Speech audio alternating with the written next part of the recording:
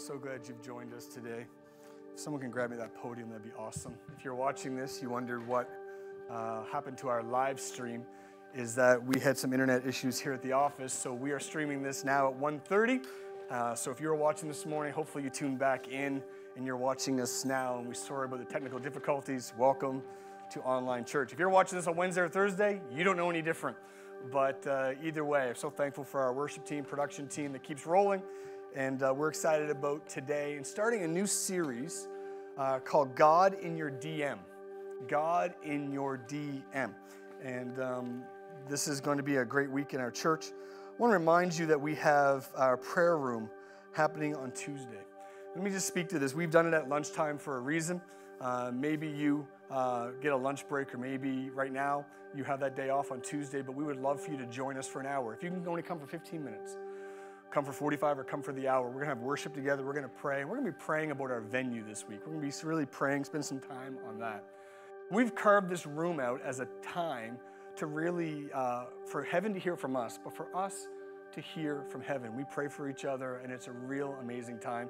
It's been the highlight of the last few months. So this Tuesday at noon, if you would make room for that. And also, as Jordy mentioned earlier, this Sunday night coming, a week from today, we have our open house on the 24th for worship. And again, if you're a part of our worship team, we want you here. If you're interested in joining our worship team in this season, and you want to be a part of what God's doing moving forward, we want you here. It's for our worship ministry. And as a worship team, we're going to worship together and share vision about where God wants to take us in this next season. So if you're a part of our team, join us. If you've always wanted to, and you feel there's a call in your life for worship, and you have that skill and that heart, we want you to be here next Sunday night. And we're going to send an email out this week. You'll get all the information. We want you to reply so we know you're coming. And we're going to have a great night. There will be food. There will be coffee. There'll be God's presence. And all we need is you. So that's going to happen this week. God in your DM. I feel like I need to say this for those that maybe aren't on social media. DM is direct message. And there's so many things that are posted publicly for people. So many things that for people to see on Facebook and Instagram and TikTok and YouTube and all these. We have a public life that everybody sees, but then there are people that are close to you, or people that try to be close to you. They want to slide into your DM. They want to direct message you, and they have questions, or they want to share cool videos, or they want to talk about things that maybe it's not for everybody to see or everybody to talk about, but they want to just ask you questions, and you have that relationship. Today, we want to start a series about God in your DM. God, though He's working publicly, and there's things that you can see around the world, you can see things globally, God is also a personal God. He is a personal Lord, and He wants to speak to you directly. Yes, we see what God's doing in the church, what God's doing around the world, but God wants to speak to you today personally. And we want to unpack this for the next few weeks about God speaking to you, how to hear the voice of God. In this series, we're going to be unpacking different weeks these themes. How God speaks. People say, how does God speak? How do I know? Where do I go to hear God speak? Have you ever asked yourself that? How does God speak? I heard someone say He doesn't send email, He sends Nemail. That is awful. That is, if this was in person, you'd be booing that, except 3 of you, including my mother, would laugh at that. But how God speaks. How does God speak? He speaks many ways. People say, I've never heard God audibly speak. There's many ways God speaks. We want to unpack that. We want to unpack what does God sound like? What does God sound like? And it's not James Earl Jones from CNN or Darth Vader. It's not that deep voice, Mufasa. What does God sound like? We want to talk to you, teach you, encourage you so you know what God sounds like, so you know when He's speaking to you. And also, how to better hear His voice clearly. What can we do that God is speaking to us? How can we make sure that we're better able, ready to hear His voice clearly? Today I want to start with this title in this series, with God wants to speak to you. If you're taking notes, write that down. God wants to speak to you. You just need to hear that today. God wants to speak to you. Let's pray. God, we thank you for this morning. Thank you, God, for technology. And we thank you for the people that know how to help it when technology doesn't work so well. God, we thank you that you're with us today. And I believe you're speaking to us even now through this online service and even those in person. God, I need you to speak to me today. I need you to speak to us as a church and as individuals. God, we pray that you would bless us with your presence again today, more than just a service, more than just religion. We're asking for a relationship. We're asking, Father, that we'd feel your presence today. Father, bless those today that are watching, those that are going through a hard time. Would you encourage them? Those that are going through a great season, would you cheer them on? And God, would they feel your presence and hear your voice? Father, thank you for these moments. In Jesus' name, everybody said, let me ask you today, what's on your mind these days? Now, it's a rhetorical question, but I want you to think about an answer to that question. What is on your mind today? In this room, I know most people in this room really well. Two of them I helped create with our kids. But I would ask you, what's on your mind today? What are you worried about? If I asked you at your most intense moment of the day that what is preoccupying you, what does your brain drift to, what's on your mind? Just got a survey delivered to me this last week, and in 2020 and 21, World Vision with Barna actually did a survey, and they surveyed 16,000 people between the ages of 18 and 25.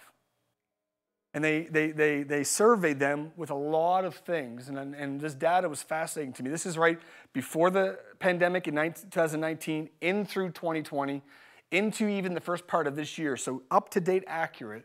They said 18 to 35-year-olds, what's on your mind? And after reading this and unpacking some of this information, I realized that I am 10 years past this survey, but it still rings true for me. And though you say, hey, I'm not 35, I wish I was. It's been a long time since I was 35. I think even through reading this, some of the statistics and some of the information I found, that it would actually relate to us. I think it's interesting. They asked these 18 to 35-year-olds, what's on your mind and what are you thinking about? I think this is interesting. You'll see this on here. The statistic, 46% were uncertain about their future. That's 1 in 2, uncertain. Not just, I'm not really sure or I have questions. They felt they were uncertain about their future. I think that's fascinating. That is so much emotional bandwidth. That's so much pressure. That's so much, it says so much about these 18 to 35-year-olds, and I'll be honest, I believe it's probably most of us watching today. 46% are uncertain about the future. There's never been a time when you can more be unreliable. Stock market, governments, health, restrictions, travel, work. It's never been more uncertain, and 46% said it's something that's on their mind, that they're uncertain about it. 44% are anxious about important decisions. And I don't know what that decisions would be, whether it be relational, whether it be vocational. But somewhere with future decisions, important decisions, 44% of them felt anxiety about it. I don't know if you've dealt with anxiety. It's rare today to find people that do not deal with anxiety, which is interesting, isn't it? The Bible speaks a lot about anxiety in my own life. I've dealt with it. And I've found different ways to deal with it, from prayer to medicine to therapy to exercise. But it's something that most of us navigate, and 44% are anxious about important decisions. Are you like, yeah, I'm a part of those, right? 41% are afraid to fail. In this statistics, you see that it's all about, as you can see this, it all involves direction. Isn't it interesting of these statistics, and these are the ones that stood out to me in this survey, and I say this rings true with the conversations I have with people in my life and our church. And all of these deal with direction, decisions, future engagements, things you're going to do in your life, every area of your life. They all deal with direction. Psalm 37, verse 23. Listen to this verse when I think about hearing God's voice. And today I want to remind you, God wants to speak to you. It says this, it says, the Lord orders the steps of the godly. So the Lord directs. Another version says, the Lord orders. I grew up learning this verse as the steps of a righteous man are ordered of the Lord. The NLT says it this way, the Lord directs the steps of the godly or the righteous. He delights in every detail of their lives. Let me read that again. The Lord directs steps of the godly. Do you feel, here's a question today that I'm not going to ask you to answer, but I want you to think about. Do you feel that your steps are directed? Do you feel directed from heaven today? Do you feel directed? It's just a question I want you to think about. Do you feel like, when you go back to this, do you feel like that you have direction about the future? Do you feel like that you have direction about important decisions? There are some important decisions that are coming up in your life that you have to make.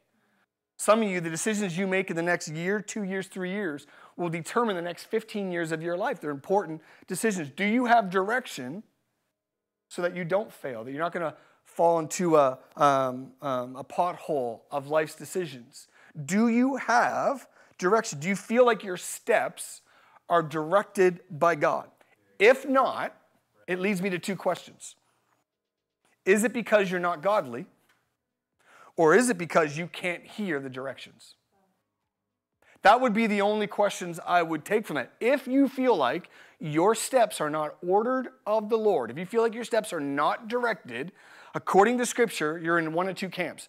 You're not godly, or you don't clearly hear the directions. If you say today, if you're honest with yourself saying, I'm probably not godly, the New King James says righteous, right living. Well, today, if that's you today, there's no shame in that, because this whole story, this whole love letter, this whole thing is about helping us with righteousness. It's not a guilt thing. It's an opportunity. It's an invitation to what the Bible calls repentance. It's where you come to God and say, listen, I need to say I'm sorry. I need to repent. I need to confess areas in my life that are not righteous, holy, or godly. And it says God is quick to forgive. And when you confess and repent and then change your direction, you're doing one thing and say, no, I'm going to change my direction. I'm going to go after God, go after His plan, go after His standards. And when you have that turn and you confess, God rushes in with holiness, with peace, and purity. And listen, today, there is nothing that feels as good as purity. There is nothing that feels as good as knowing you're in the will of God and the holiness of God. And today, if you're feeling heavy, if you're feeling shameful, if you're feeling unclean, don't let it drive you from God. Drive you to God. And let Him meet you where you are. It's as simple as this, saying, God, forgive me. Tell Him what you want forgiveness for. Would you overtake me with purity? And I want to promise you, there will be a grace and a love and a weight that comes off of you and a grace that comes on you. Are you godly today? If you say, it's not that, it's I don't clearly hear God, speak to me. That's who we want to speak to today. In this series about God in your DM, is God speaking to you, and how can you hear Him clearly? There's so much talk in the church these days about freedoms. You can't go online or in person without people talking about their concerns about freedoms, and government's taking away freedoms, and they think culture's taking away freedoms, and we're becoming too compliant, and we need to stand up for our rights. And though I have feelings on that, and I think there is some truth in some of it, I don't believe, please hear this, church, today. Please hear this. I don't believe I don't think we're being persecuted as a church as much as we're being distracted. Yeah. Wow. People say we're being persecuted. I don't think it's much about us being persecuted as we are being distracted. See, Satan doesn't need you to deny God. He just needs you to forget about Him. See, persecution is about denying God. I think distraction is about forgetting. And I don't think the enemy needs us to deny God if he can just simply make us forget about Him. And this season, the battle we are in is not for denying. I believe the season we're in is one of forgetting. And part of gathering in person is helping remember when your kids are raised in the house of God and you're in the house of God and you might not be feeling God or thinking about God, but you have enough to know I need to be at this place at this time, whether it be online or in person. And all of a sudden you get remembering, right, God is good. God has a plan. I have messed up this week, but there is grace and forgiveness and hope. And God does have direction. There's vision for my life. And I believe that. Listen, Satan isn't afraid of you going to church. People are like, oh, man, Satan's afraid of us going to church. That's why he's shutting it down. Listen, Satan isn't afraid of you going to church. He's afraid of you bringing God back into your home. That's what he's afraid of. Because if we keep God to a Sunday morning, to a live stream at 11:30 or, in this case, 1:30, if he keeps us just to a live stream or to a time in person, then he's fine with that. He's not afraid of you going to church. What he's afraid of is you bringing God into your work, into your Monday, into your home, into your marriage, into your purity, into your decisions. It's not about denying God. It's about forgetting God. Listen, God wants to hear from us. God wants to hear from us, and we need to hear from him. This is the truth, really, the basis of our faith walk, and it changes everything if you understand this. And that's this: God wants to speak to you. I just need to let that hang for a minute. That is the basis of our faith. That is the basis. That's what separates religion from true faith, is that God wants to speak to you. He wants to speak to you. It's interesting in Genesis, and we're not going to put it on the screen today, but in Genesis 3:1, the first question ever recorded in Scripture. The first question ever recorded in Scripture was this: Satan said to Adam and Eve, "Did God say?" Isn't it interesting? The very first way the enemy attacked, the very first temptation, the very first struggle, the very first consequence came out of a question debating the direction of God. And not much has changed in all these years. After all this time, it's still the number one temptation. It's the number one tactic of the enemy, is questioning and trying to dilute or distract you from what God said. Did God say? If you remove direction, then you can eventually remove devotion. If you can remove direction and hearing from God, eventually you'll drift and you'll remove your devotion. In John chapter 10, I want to read this today. If you have your Bible, open it. John chapter 10, verse 27. Jesus is speaking here. I want to read two verses. In John 10, verse 27, it says, "My sheep listen." If you have a Bible, you can underline. I have that circled in my Bible. It says, "My sheep listen to my voice. I know them, and they follow me. I give them eternal life, and they will never perish. No one can snatch them away from me. My sheep listen to my voice." Jeremiah, in the ESV version, says it this way in Jeremiah 33:3. It says, "Call to me, and I will answer you. And I will tell you great and hidden things that you have not known." Call to me, and I will answer you. God wants to speak to us. In this room, we have young adults. We have people that are beyond young adults. We have me, who is the oldest by far in the room, and I'm convinced of this.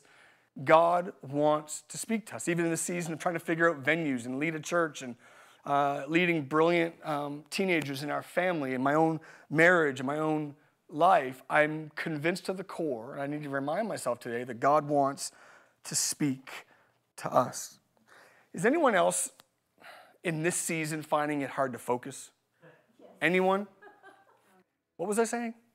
I have never had a harder time focusing. Never in my life. I'm 46 years of age. I think I'm 46. I've never had a harder time focusing. And I know I'm not the only one. Here's a test. Can you watch a movie? Can you watch a movie? Can you watch a sports show without checking your phone? Can you? It's impossible. It's, well, and all of a sudden you paid this money to rent a movie, or you got your family to watch a movie, or you're excited about watching a movie, or maybe it's a game and you're a sports, and my Chicago Bears are playing today against the Packers, and they don't have a chance. But when I watch a game, I'm excited about this game. I've been waiting for this game all week, but still I get 5 minutes into it and I'm easily distracted. I've never had a harder time focusing, and I believe this is a part of what we're dealing with in hearing the voice of God. God doesn't need you to deny him. He just needs you to forget about him. We're dealing with not persecution, but distraction. Did you know cable TV is dying? We got rid of our cable last year. We got rid of our cable as a family, and we didn't tell our kids, and they never noticed. Because my kids don't go for television.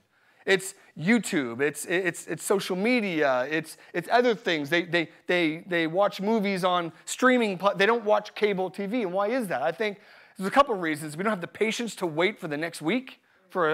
Back in my day, I remember we needed to wait a week until you found out what happened to Uncle Jesse, and you had to find out what was going to happen at Full House and Steve Urkel, and some of you have no idea what I'm talking about, but those that do, you're my people. And remember, you would sit through commercials. There'd be like 4 minutes of commercial. I saw more Tide commercials than anyone should ever see in their lifetime. Why? But now it's like, I don't have time for those commercials. And we just, even on YouTube, it's like, skip the ad, skip the ad. We've never had a harder time focused. Facebook started with 3-minute videos, and then Instagram says, no, that's too long, and they put it down to 1-minute videos. And TikTok is like, that's too long. Let's go down to 15-second videos, and our focus is getting less and less and less. We're having a hard time focusing. Our attention spans, listen, have never been weaker, but our need to hear from God has never been stronger. And there's a correlation in that, that our attention span has never been weaker, but we've never needed to hear from God more. Our need to hear from God has never been stronger. We are in unprecedented times.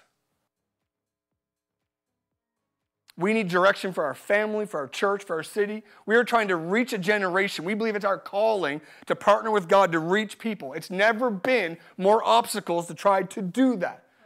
We've never had mental health being more of an issue. We've never had more anxiety and depression. Financially, food is becoming outrageous in its costs, and housing, and there's all these problems and things that have been there for years bubbling to the surface, and we need to deal with them, like racism and other things, and we need to deal with. We need direction from God. Our need to hear from God has never been stronger, and our attention spans have never been shorter. You need to know today, God wants to speak to us. We won't wait to hear from God. I grew up in a time where we use words like lingering. Just linger. Just we use words, I'm going to go old school, come on, old school Pentecostal. Tarry, we used to tarry. Like, who's Terry? Does he live down the street? No, Terry. Can you wait? Dan, you remember the word tarry? Remember growing up? And can you tarry yet an hour? Can you wait for an hour? Can you linger? I'll speak to the 90s right now. Can you soak in his presence? Can you just wait on the Lord? And we don't wait on the Lord because our attention span is, we don't wait on the Lord when it's easier to pick up social media and go to our favorite preacher or podcast. Even when following sincere women and men of God who are leaders, we cling to their quotes and perspective without asking God ourselves. We settle for an echo when we can hear God directly. Social media, I've kind of been off of it a lot recently and not offended, not too frustrated. Sometimes I feel like everything's an echo. Echo. And I'm like, listen, I love these leaders, women and men of God that are brilliant and breathtaking and they're smart and they're anointed. But sometimes I feel like everybody's reposting and requoting and there's echoes everywhere. Can someone get a word from God? And I know this, I need a word of God how to raise my family. I need a word of God for my church. I need a word of God for my life. I need a word of God for what he's doing in my life. I don't need an echo. I need the voice of God. And we've never needed God more. But our attention spans have never been weaker. You need to understand today that the desire building in you, God wants to speak to you. It's a core belief. You need to understand that. And right now, the creator of heaven and earth is speaking to you. He wants you to hear direction. 1 and 2, worried about the future, afraid to fail, important decisions. And God's going, I know your beginnings from your end. I know the plans that I have for you. I know they're good plans. I want to warn you not to go here. I want to encourage you not to miss this opportunity. I have vision and opportunity and plans if you would just listen to my voice. And sometimes I think God is speaking, but we're so distracted, myself included. And I get the itchiness of it. Where's my phone? Yesterday, I plugged my phone in upstairs for hours, and I went through withdrawal. I had the shakes. I was like, I just need to check what if my kids need to get a hold of me? What if someone needs to call me? And I've never needed to hear from God more. And we settle for an echo when we can hear from God directly. Maybe some of you are saying, Mike, I pray, but I don't hear from God. And shortly after this series, we're going to do one on prayer. We're going to unpack how to pray. We're going to help you how to not only for heaven to hear from you, but how you can hear from heaven, how to pray, actual prayer. We're talking about the voice of God and what he sounds like and how he speaks, but we want to teach you how to pray because we've never needed it more. How do you know you're praying effectively? If you say, Mike, I pray, but I don't hear God. See, so much of our prayer is us asking God for what we need, isn't it? When I get to my knees, when I'm driving in my car, our amazing son who's here today started driving this week, get his full-on license. Listen, if you never had a prayer life, you get one when your kids start driving. He's a great driver. He's responsible and all that. But when he leaves the driveway, I'm like, oh, Jesus, help me. Oh, crucified Jesus, help me. Oh, baby Jesus. Every Jesus, help me. Like, every part, just God, just help. Jesus, take the wheel. I just play Carrie Underwood as he leaves the driveway. Jesus, take the wheel, but so much of our prayer is asking for what we need, direction, provision, financially, relationally. Listen to what it says in Matthew 6:31. It says, so don't worry about these things, saying what we will eat, what we will drink, what we will wear. These things dominate our thoughts. They dominate the thoughts of unbelievers, but your heavenly Father already knows what you need. Right. See, prayer is more than asking God for stuff. He already knows what you need. God wants to hear from you, but prayer is also us hearing from God. He wants to speak to us. He already knows what we need. He wants prayer to be a chance for him to tell you what you need to know and direction. Matthew 7:24, as I get ready to close. A passage I even spoke on when we preached from Peggy's Cove this summer. But it says this, listen, it's Matthew 7, verse 24. Anyone who listens to my teaching, notice that? Listen to my teaching, and follows it. They hear what God is saying. It is wise. It's like a person who builds a house on solid rock. Though the rain comes in torrents and floodwaters rise and the winds beat against the house, it won't collapse because it's built on a bedrock. What's the bedrock? Of what God is saying.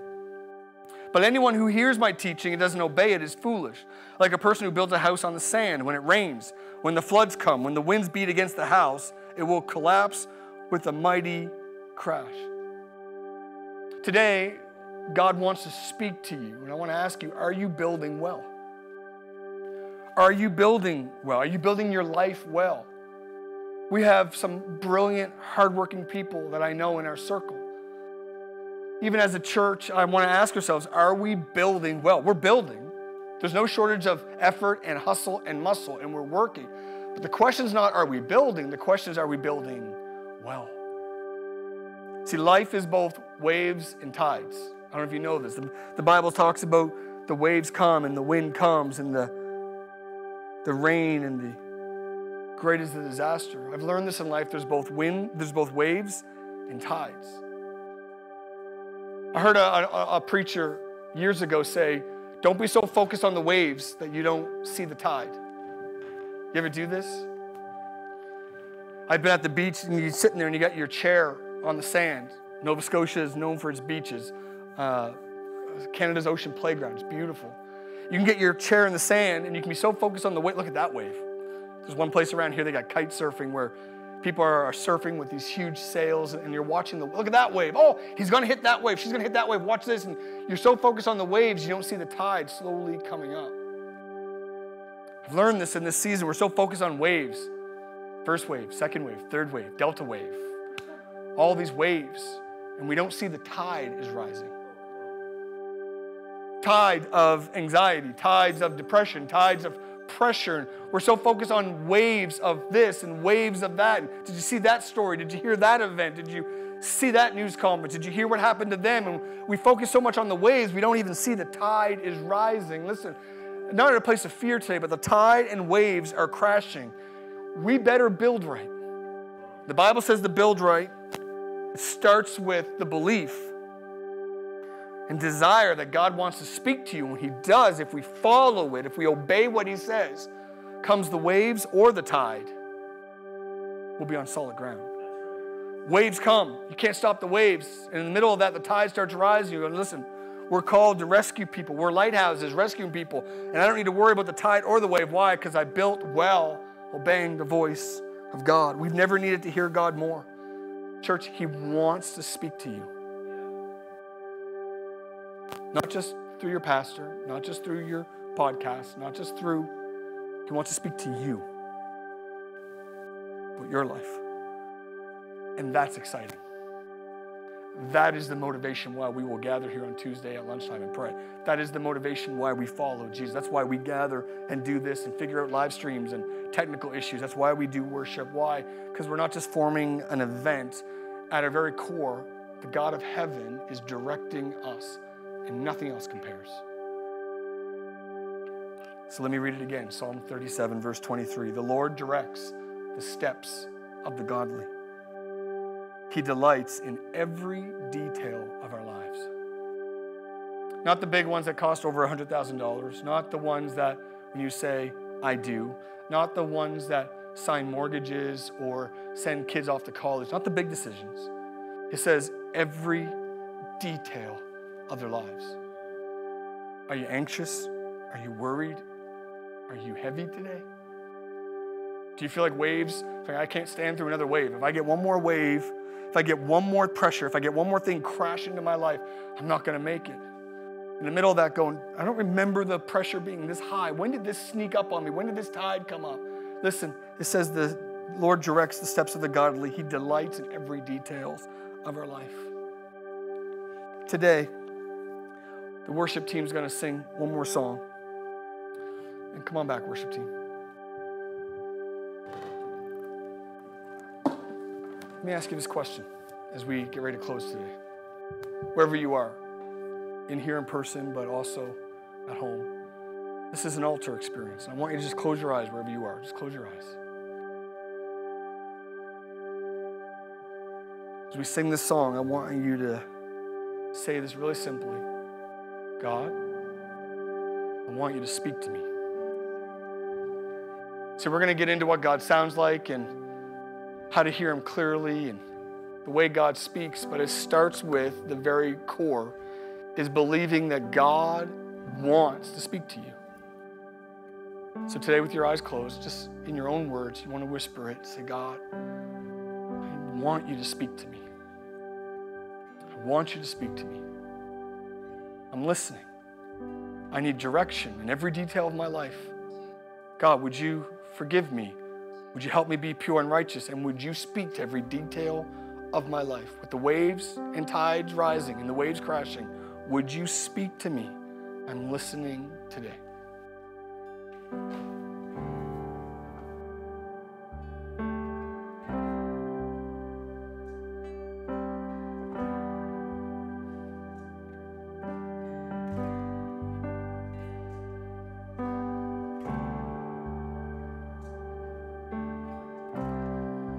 How I live for the moment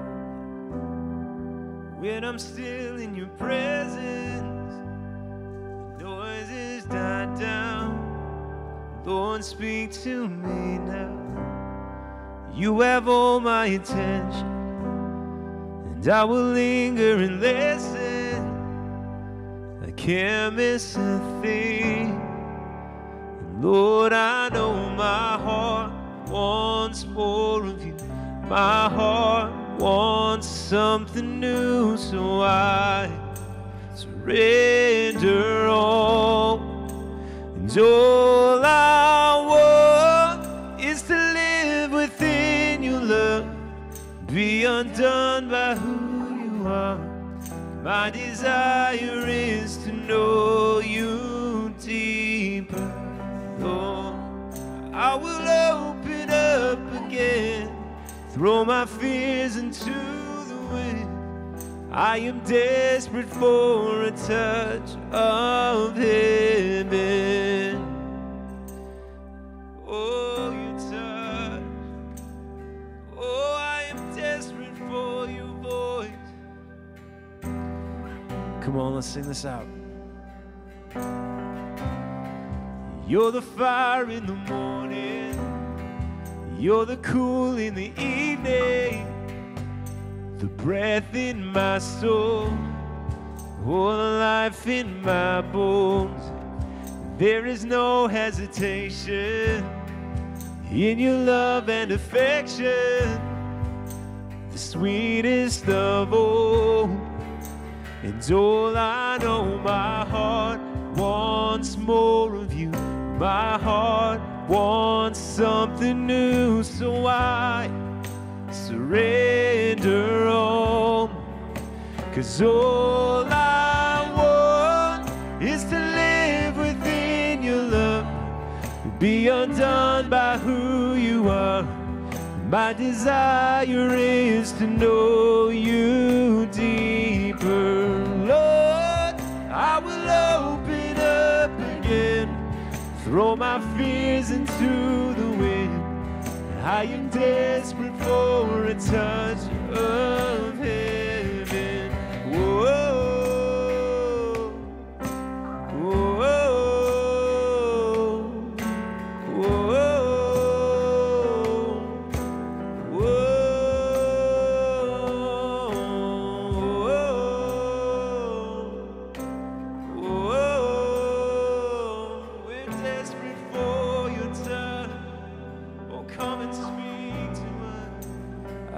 open up my heart to you.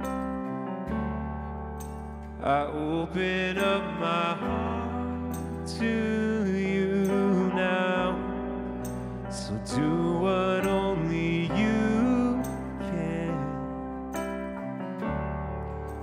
Jesus, have your way in me. Come on, with one voice, let's sing that out. I open up my heart to you. Oh, I open up my heart to you now. So do what only you can. Yes, what you can do. Jesus, have your way in me. Come on, one more time. I open up my heart to you. I open up my heart to you now. So do what only you can. Oh, Jesus, have your way in me now. Oh, come and have your way. Come and have your way in us. Come and speak your voice to us. Give us ears to hear what you are speaking. Oh, we want to know you. Oh, we need to hear you. Oh, we want to know you. 'Cause all I want is to live within your love, be undone by who you are. My desire is to know you deeper, Lord. I will open up again, throw my fears into the wind. I am desperate for a touch of heaven. Oh, we're desperate for you. Oh, we need you.